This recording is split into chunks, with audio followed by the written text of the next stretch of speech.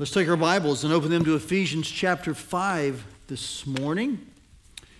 Ephesians chapter 5, and as you're doing that, and as we prepare to look at a couplet of verses, let me give you a few images that will help you process the two verses we're going to dissect this morning, all right? The images are these. Think of a seed in the sense that a seed has something that grows up from it and something that grows down from it. A tree with its fruit or foliage would be on top, and yet there are roots below, and yet all of that comes from the central activity, at least initially, of the seed. So it kind of goes both directions. Think perhaps of a hinge. And a hinge enables a door to swing two ways. You could say you're going out, or you could say you're coming in. And so a hinge serves multi-directions. Or perhaps think of a funnel. Something goes into a funnel, lots of things, but it kind of is filtered down to where what comes out goes into another direction. And so in both of these, in all three of these instances or images, you have like multi-directions. You have a central place where something comes in and goes out, or swings, or grows.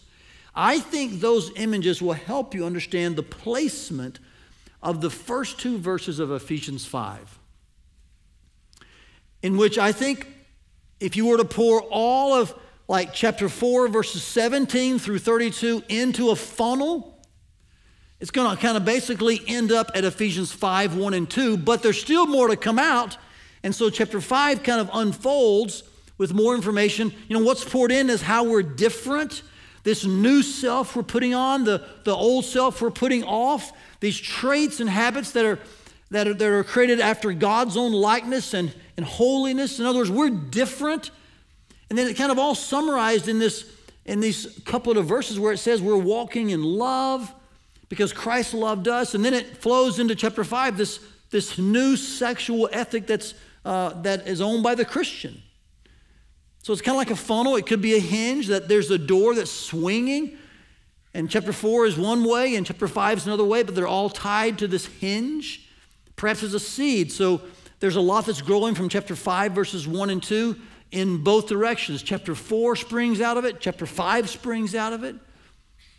What you're going to see is that this call to general holiness, this listing of particular conduct in chapter 4, as well as what's ahead in chapter 5, it's all sourced by what's discussed in chapter 5, 1 and 2. So I hope those images and that brief introduction has helped you kind of grasp what I think is to be the central focus of a large section in Ephesians, probably running from chapter 4 all the way through much of chapter 5. This set of verses this morning will serve as the foundation, the seed, the hinge, the funnel for all that's coming in and all that's going out. Showing us that there is a different way to live. Chapters 4 and 5 show us that. But the reason we can live differently is because we've been loved differently.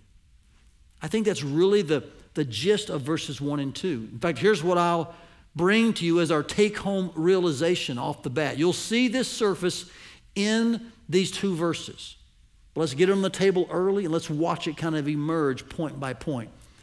We're going to see that a different kind of life, which is really what chapter 4 discussed and what 5 will unfold as well. But this different kind of life is rooted in a different kind of love, namely God's love. So will you say this with me together? Let's go, church. A different kind of life is rooted in a different kind of love, God's. That's our take-home realization. I want you to watch it unfold with me in this couplet of verses from Ephesians chapter 5. I'll go to our lab today. We'll look at it here. Have your journals ready. Have your Bibles ready. Mark them up. Take good notes. And I hope what you'll see is this very realization, this truth just unfolding in front of us as we investigate these two verses. So here's Ephesians 5, 1 and 2. Can we read these out loud together, just like we did our take-home realization? Let's read these two verses in unison together. Therefore, be imitators of God as beloved children, and walk in love as Christ loved us and gave himself up for us, a fragrant offering and sacrifice to God. And what a rich set of verses. Amen, church? And as we begin to look at this set of verses about God's love for us, I just want you to know there will be moments that I'll be speechless and tongue-tied. I have the immense pleasure of really preaching to you this morning on the love of God, which is every pastor and preacher's delight. But it's an impossible task. As we dive into it, and I've had multiple weeks to just meditate on these verses, you just get overwhelmed quickly. You get dumbfounded easily because God's love is so rich and expansive and beautiful and amazing. I hope that you find your heart multiple times today just beating out of spiritual rhythm, we'll call it, because you just can't believe this is actually how God loves you. And it's out of this love that we are to walk. In fact, let me just show you this briefly, can I? What you're going to find in these two verses, there are two imperatives. There is the imperative to be imitators of God, and then there's the imperative to walk in love. These are the only two commands in this set of verses. And so all that we read about in these verses are really descriptors or modifiers of God's love for us, which is really what he's calling us to imitate. He says to be mimics of God. That's the word imitate. It's the Greek word mimetai. We get our word mimic from it. So he's calling upon us to imitate God. When he says walk in love, the point is God is a God of love. We're his beloved children. So he's asking us to imitate God's love in an external way. As we walk among others, we're to walk among them in love because that's the way we've been loved. So he's asking us, watch this, I think, to see something first. See how God has loved you. Because you can't copy something you've not already viewed, right? You can't imitate what you haven't experienced. So he's saying, first and foremost, I want you to imitate God's love, so see it, understand it the best you can, and then copy it and walk in it. So why don't we take that approach this morning? Let's see from these verses all we can in the time allotted about God's love. Let's just dive in and see how it's described here, and then let's make a real commitment to walking in that. I would say it like this. I'm going to give you some pastoral instruction about God's love for a bit. And then I'm going to give you some pastoral application about God's love. I'm going to help you, first of all, understand what it is, and then I'll help you understand how we go about it, all right? To the end that we will be imitators of God and walk in love. So from this set of verses, I think there are about 4 things we can know about God's love. Now, you can search the scriptures, do a systematic study, a topical study on God's love, and find many more. But from these 2 verses, there are at least 4 things that are quite motivating about God's love and quite humbling. First of all, notice that God's love is familial. You see the phrase, we are beloved children? Man, I love that this begins his discussion on God's love, and I love the way he describes us.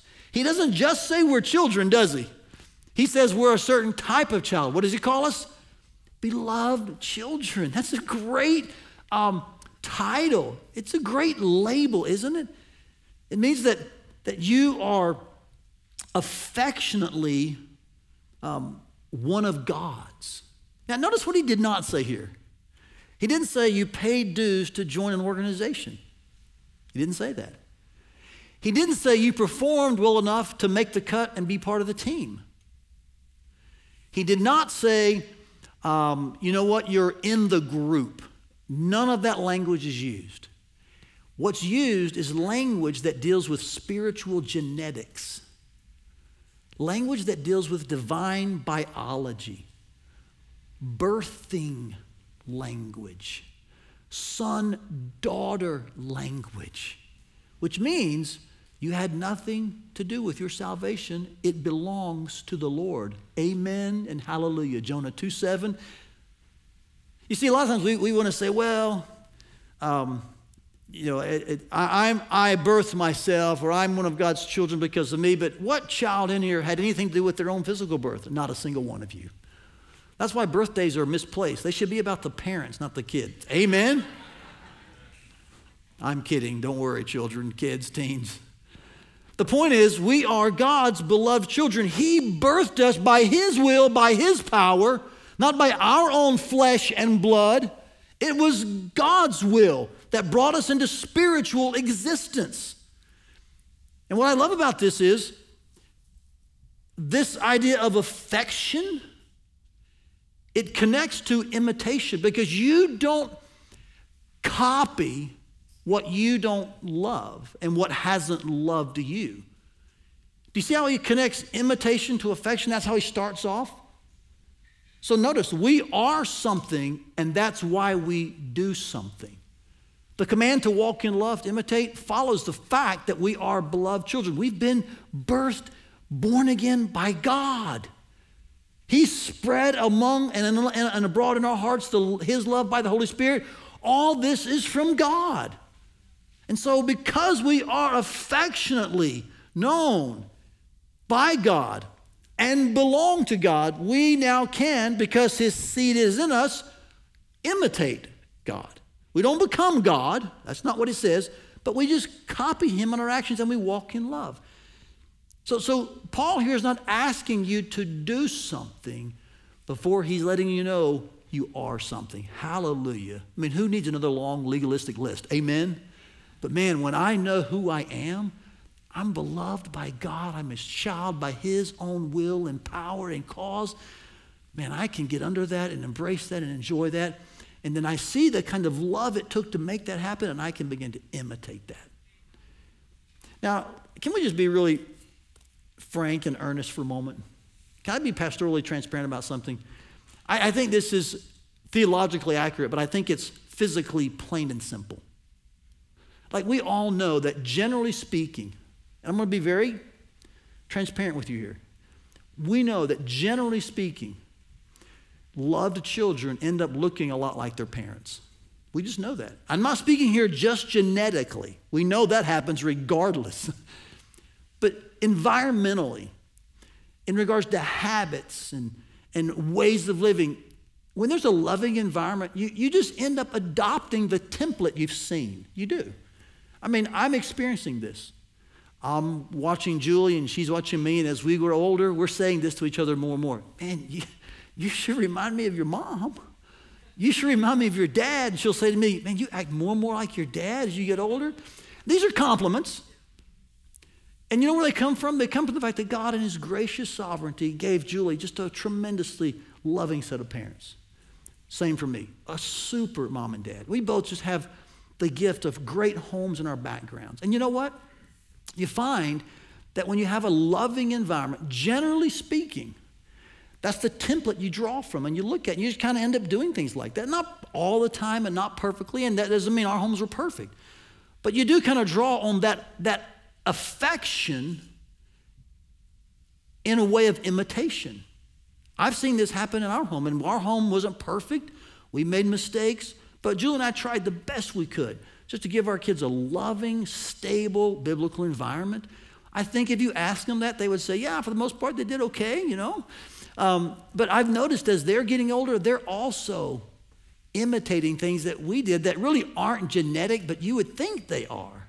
Like the other day, Brianna, she's leaving the drive-thru, and she'd gotten her kids something to drink and eat, and so she puts their drink in their car seat holder or in the cup holder of the car, whichever one. And sometimes, you know, even if you get a larger drink, they can still tip over. And so when we had our kids at home, I would say at every drive-thru, when we'd come out of the drive-thru and then get to the main road, sometimes there's that dip, you know, from driveway to road, or other places we're turning into our driveway home. I'd always say, hold on to your drinks. So that went on for like 20 years, okay? It just was a lot of hold on to your drinks. Well, Brandon says the other day, she goes, Dad, I gave Clay and Hallie something to drink. I put it in the cup holder, and I said, without even realizing it, hold on to your drinks. She goes, what makes me say that? I'm like, I don't know, Brandon. It's not genetic. It's probably environmental. You must have loved it more than you realized, right? We laughed about it. We also have noticed our kids saying sometimes as they kind of round up their kids to go places. Bethany has 4, Brett 3, Brianna 2. And so when they're all over the house, they'll be rounding up their kids to either leave or perhaps they're going somewhere. And they'll say what we said for decades. I'd say this at home a lot. I'd say, hey, we got to leave at 9, so let's leave at 8:55. And they would say, that's not 9. And I would say it takes 5 minutes to get to the car. And they would argue with me. Of course, if you're in Iowa in the winter, you know it takes 5 minutes to get to the car, right? If you have shoes and coats. And we have a detached garage, so we just go across the patio and we're there. But sure enough, it was always true. If we wanted to leave at 9, we had to leave the house at 8:55 every time. And, some good humor, some familial mocking would go on for at least 10, 15 years. Guess what my kids are saying to their kids now? Hey, it takes 5 minutes to get to the car. They're realizing the same thing we knew was true. There's something about the way you just kind of imitate those that you generally, felt loved by. And the same thing is true spiritually. This is not a hard concept of grace. You've seen it happen in your life. We've seen it happen in our home. It just happens. And guess what? The same concept is pointed at here by Paul. Because we are loved children and we experience and see how God loves us, we then, because his seed is in us, we will let that flow out of us. It will in some way, watch this, kind of ooze out of us. We'll imitate him and we'll walk in love as well. That's why this is important to know that it is a familial type of love. God loves us as his children. Hallelujah. Notice something else about this love. It's visible. I want you to notice the reference to Christ here. And that Paul seems to be stressing this fact that we can imitate God and walk in love because we've seen how God has loved us. That's why he brings in the idea of Christ loving us into this passage. It's the visible expression of God's love. You ever ask yourself, how do you know God loves you? Well, you can say he loves me in a certain way because of the creation. You're right.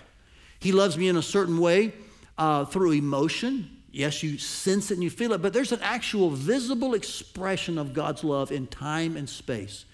An historical pinnacle moment that you can point to and say, here's how much God loves me. And it's the cross of Christ and the person of Jesus. God's love is visible to us.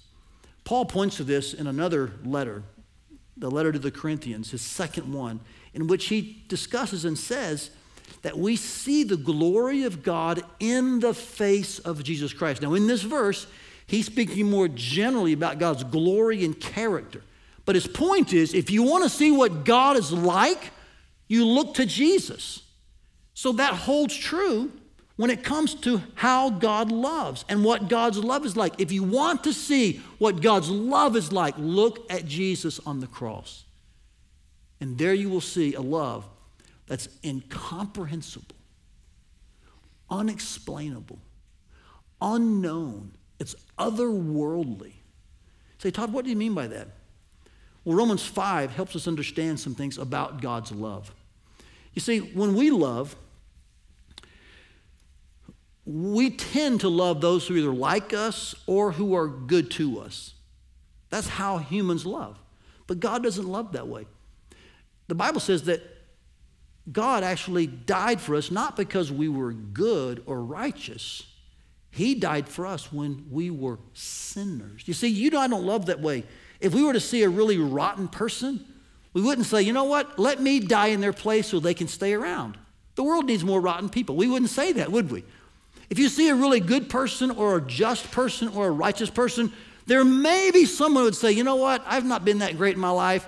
They're a lot better than me. Let me die in their place so they can stay around. There might be a human who would say that, maybe. The Bible says it's scarce, it's rare.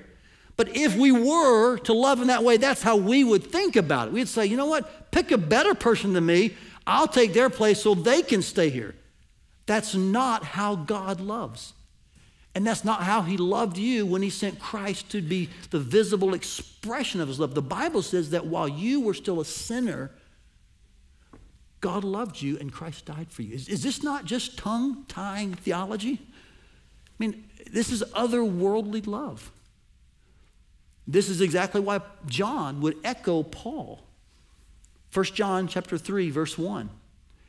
John says this, do you see what kind of love the Father has given to us that we should be called children of God? Why does John say that? Because he knows that that God loved us when we were sinners. We were enemies of God. We were not reconciled. We were not part of the family. We were not sons and daughters. But God loved us and sent Christ to express that love for us on the cross. And now, is it not amazing that we are called children of God? And I love the way John ends his little verse here. He says, and so we are. It's like this affirming tag. It's unbelievable, but guess what? It's true. You are a son and daughter of God. Wow, is God's love not great, magnanimous? This is the love he's talking about in these first two verses of Ephesians 5. It's familial, it's visible. We see it in Christ. Notice another thing, it's sacrificial. Paul here tells us that God's love is what enabled Christ to give himself up. Or, I think this is really connected to the word sacrifice later. It's the same expression, the same meaning. Jesus Christ, in a visible way, sacrificed himself. He gave himself up for us. Now, when this word is used, it's pointing to the idea of love, because love is always seen in sacrifice. But we should ask ourselves, what kind of love? You see the word love here mentioned twice, right? We're to walk in love. Christ loved us. We are beloved children, actually 3 times in one sense. So this sacrifice of Christ, giving himself up, is pointing to a certain type of love. It's agape love. And there are different types of love. You know this. There's friend love. There's romantic love. There's also divine love, and that's agape love. And agape love, by its definition, means this, that you will sacrifice in order to have someone else receive the highest or higher good. That's agape love. Moms and dads live this way continuously when their kids are home. They're sacrificing so their children can have the higher or highest good. This comes from God's character. It's what the word actually means. And so when it says here that Christ gave himself up, he was a sacrifice. It's agape love.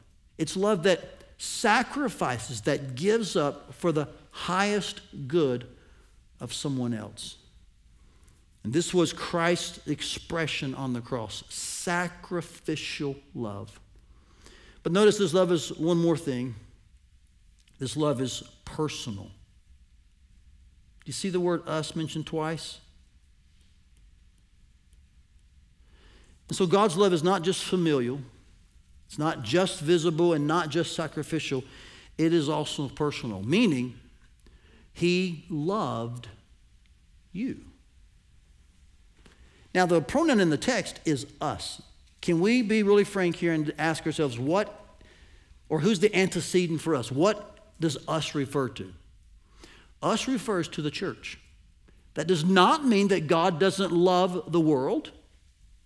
It does not mean that God doesn't love others. But there is a distinct and discerning and differentiating love that God has for his church. Acts says that it was out of his love for the church that he purchased her with his blood. Ephesians 5 says he's laid down his life for the church.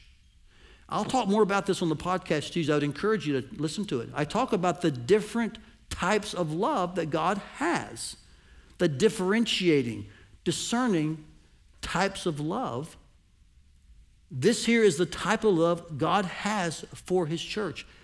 That would cause him to send his own son to be a sacrifice and to purchase the church with his blood for himself. That's amazing love, isn't it, church? So it's personal. I believe this word us does refer to the church collectively, but also it refers to the church individually. There's no reason you can't see the pronoun us and realize, wow, God died for us in the person of Christ, but God died in the person of Christ for me. So it's individual and collective. This is God's love. It's personal. Now, when you think about the personal love of God for you and for the church, understand that this sacrificial love that exhibited itself in the visible death of Christ on the cross for the church, for you, means that if God did that, there's nothing else he can't or won't do to ensure his love for his church. Romans 8:32 testifies to this. Look what it says here. That since God did not spare his own son, but gave him up for us all. So in that verse, Paul's establishing the highest logic. He's saying, okay, here's the greatest form of sacrifice. God did not spare his own son. And then he from there says this. So if he's done that, he'll give us graciously everything else we need. Do you see what Paul's saying? If God has done the hardest and highest thing, why would we doubt he would do everything else? This is how deep the Father's love is for us. This is how wide his love is for us. This is how motivating and changing, life-altering, tongue-tying, stunning, amazing God's love is for his people. It's familial, visible, sacrificial, and personal. Now, there's one last phrase I want us to notice briefly. It does not describe or modify anything about God's love. Do you see how Paul closes this second verse? He says that something was a fragrant offering and sacrifice to God. What he's describing in this last phrase is really the moment that Christ gave himself up for us. He's modifying here, he's explaining further the nature of Christ's sacrifice. And notice what he says about it. And this is equally stunning. This is otherworldly. This is hard to get your hands around. It's difficult to contemplate. But the Bible here says that when Jesus Christ offered himself up as a sacrifice, it was a fragrant offering, which means God did not furrow his brow and pull away and try to get a bad smell out of his nostrils.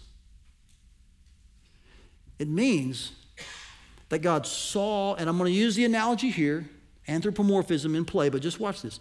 That God saw, and when he smelled the sacrifice of Christ being offered up, he smiled.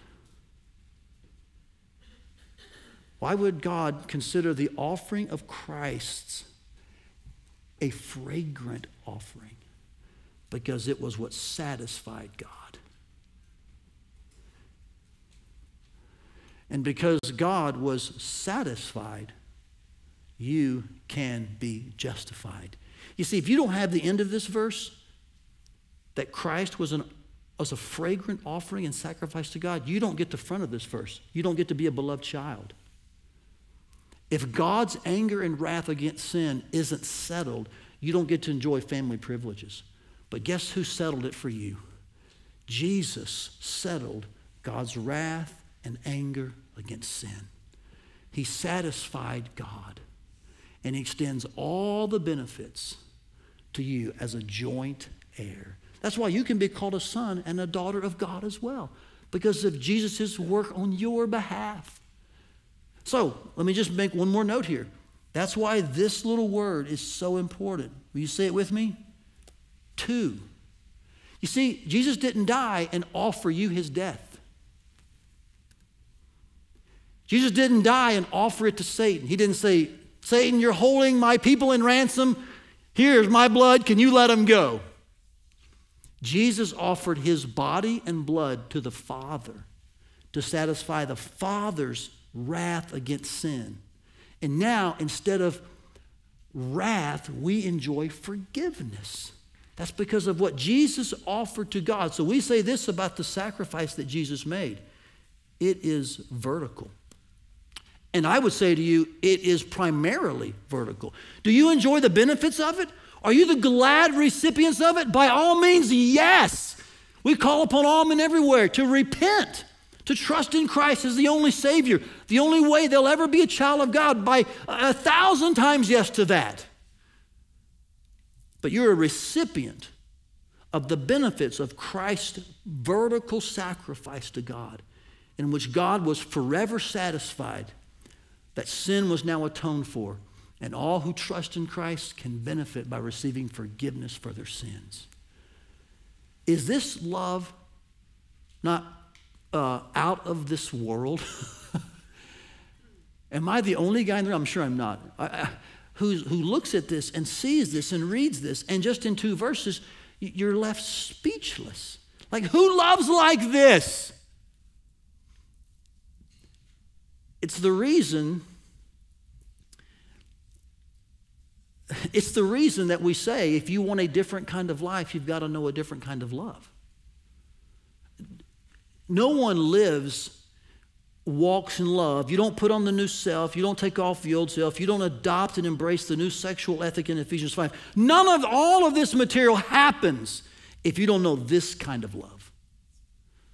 And I hope that right now you are finding the words scarce and impossible. Like, you don't know how to even describe what you're feeling. I hope that's your situation, that God's love is so overwhelming you that you don't know how to respond except to humbly say, thank you for making me your child. Because it's that kind of love that you must know and experience to live the different kind of life he's called you to live.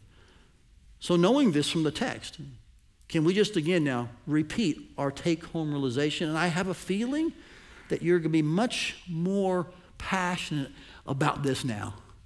That you've seen this kind of broken out in these 2 verses. You're like, oh man, this is more true than I realized 20 minutes ago. So you say with me, church? A different kind of life is rooted in a different kind of love, God's. And what is the different kind of life? Let's go to our lab one more time. I just want to show it to you. It's this life of walking in love. Do you see it right there? It's one of the imperatives. It's that life that God has called us to. Imitating God, rooted in his affection for us, our bewilderment at how he does that, and yet our enjoyment of it. And then we now walk in that very love. We're not God. We don't do it perfectly. But in his strength and power, we do aim to walk in the same kind of love that he loved us with. What would that look like? Can I close with just a few minutes of pastoral instruction? I would say a couple of things to you. One is that love must include a component of sacrifice. I would be pastorally negligent if I let you think for a moment that you could walk in love. And Paul here means towards those that we are with, in connection with, community, like people around us. That you can walk in love towards them without sacrifice, when the heartbeat of this verse, of these verses, the real core of the verses is that Christ gave himself up. He was a sacrifice to God on our behalf. So I can't let you leave and think, great, I'll just love and there'll be no sacrifice. You're in for a sacrificial life if you follow Jesus. So that's the road ahead. Now, I also want to say this to you. I think that all of us, since we're on that road, we kind of live on what I call the spectrum of sacrifice. I think everyone's on this. Some of us only know it to a small degree. That's God's privilege to position us there. Some of us know it to a large degree, and that's God's privilege to position us there.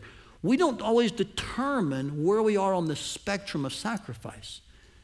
For some of you, it was small, and you got a phone call, and it became large.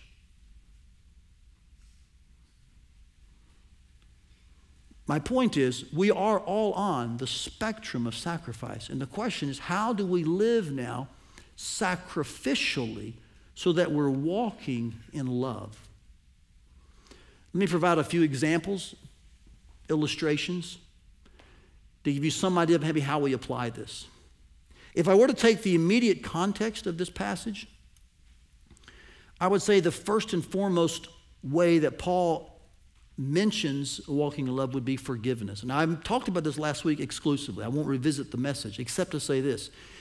Sometimes when we think about forgiveness, we look at it as only absorbing the pain and releasing the debtor. And that is definitionally true. However, All forgiveness, if you search the Bible, and especially God's forgiveness, is aimed at reconciliation.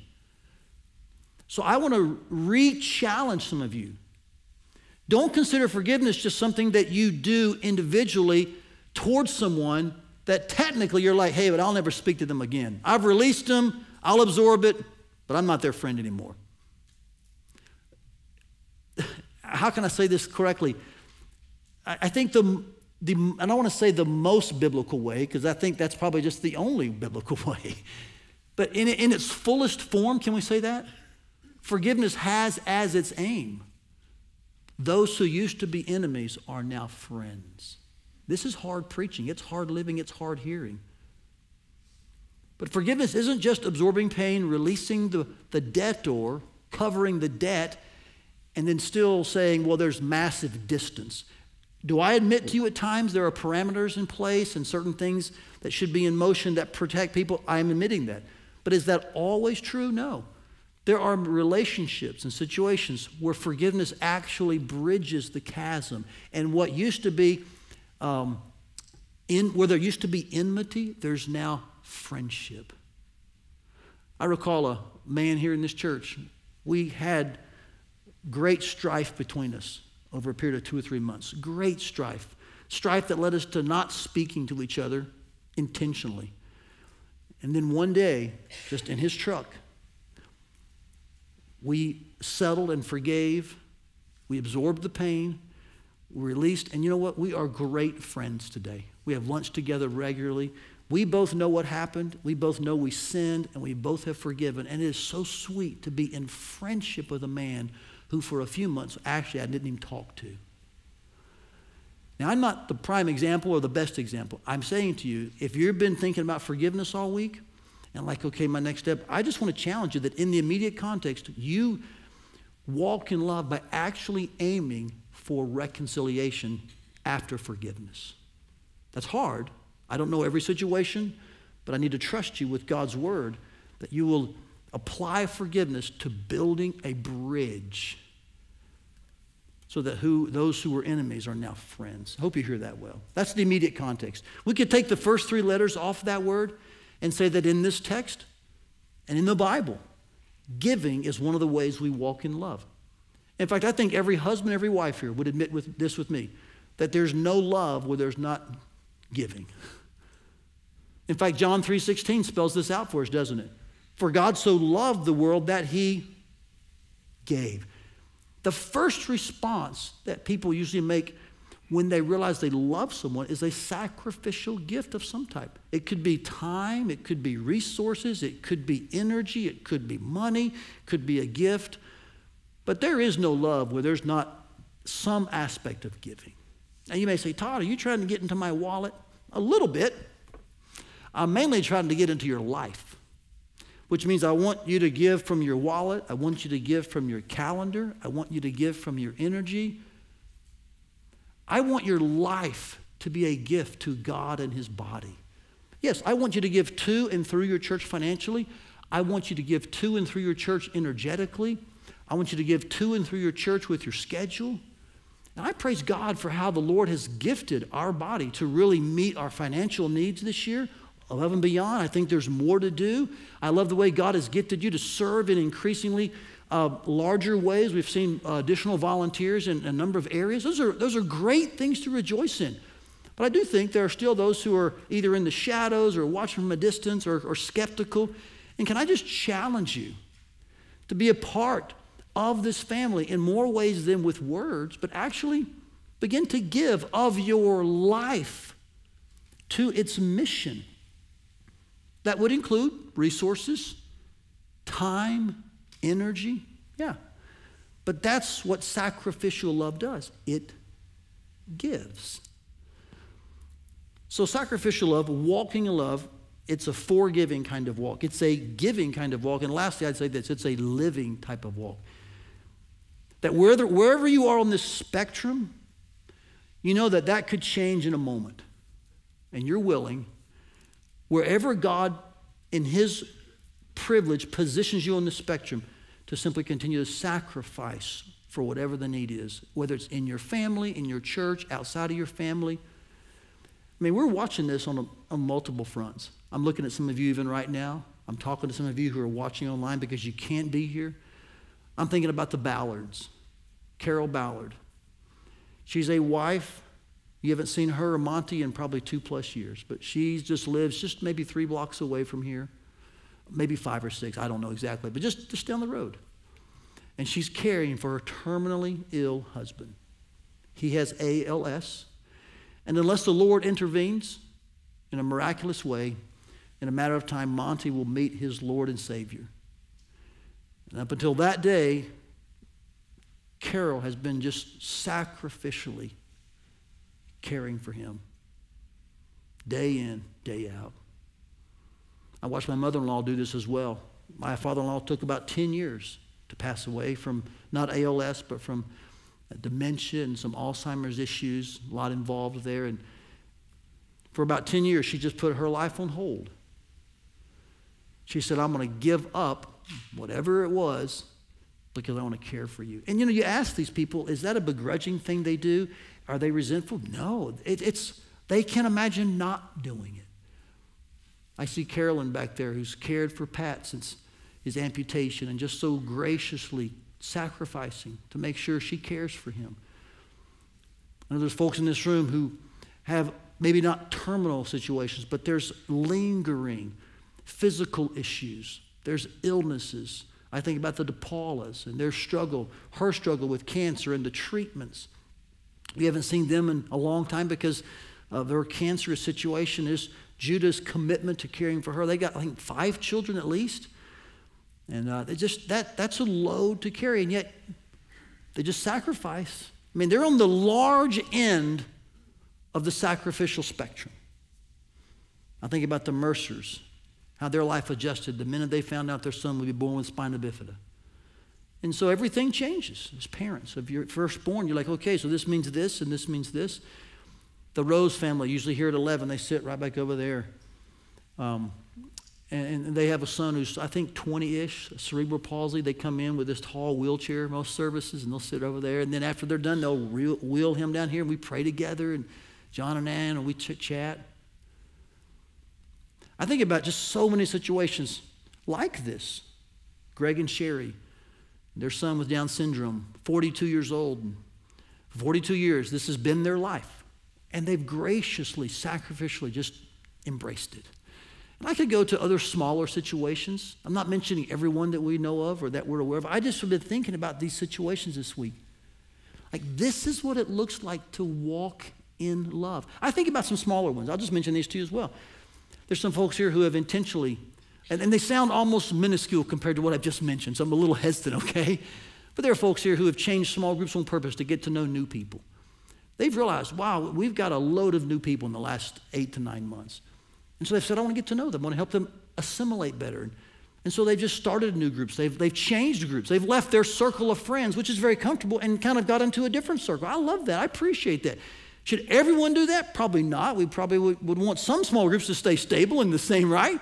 But there's some folks in our church who sense, hey, you know what? Let's sacrifice what we know for some folks who are still trying to get to know other people. It's been great to watch.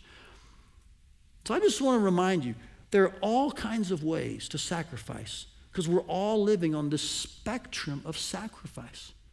All of us are there. And the Lord positions you right where He needs you to be at this moment. It's not our decision to say, hey, I don't want to be on here. You are on there. The question is, wherever you are on that spectrum, will you now walk in love? And that will only happen when you see how you've been loved. Now listen, church family, I don't want you to leave this morning thinking, wow, Todd, those are situations both large and small that, man, I guess I better get on the ball. I got a list of people I got to call and see and things I got to do. Man, I'm feeling, really convicted and guilty. There may be some legitimacy to that. I'll leave that between you and the Holy Spirit. I don't want you leaving with your primary mindset being, man, I got a lot to get done. There's a lot I got to do. Here's what I want you to do. I want you to leave with the mindset that says, wow, I want a clearer view of what God has done. Because the seed from which the roots and the tree grow, the hinge on which the door swings both directions, the funnel that everything comes in and everything comes out, is the incredible, supernatural, amazing, unexplainable love of God for you. And the clearer your view of God's love, the clearer your view of divine love, the sooner you'll walk in a different way. So my prayer for you is that, yes, you will walk in a different life, but only because you've been loved with a different love, God's.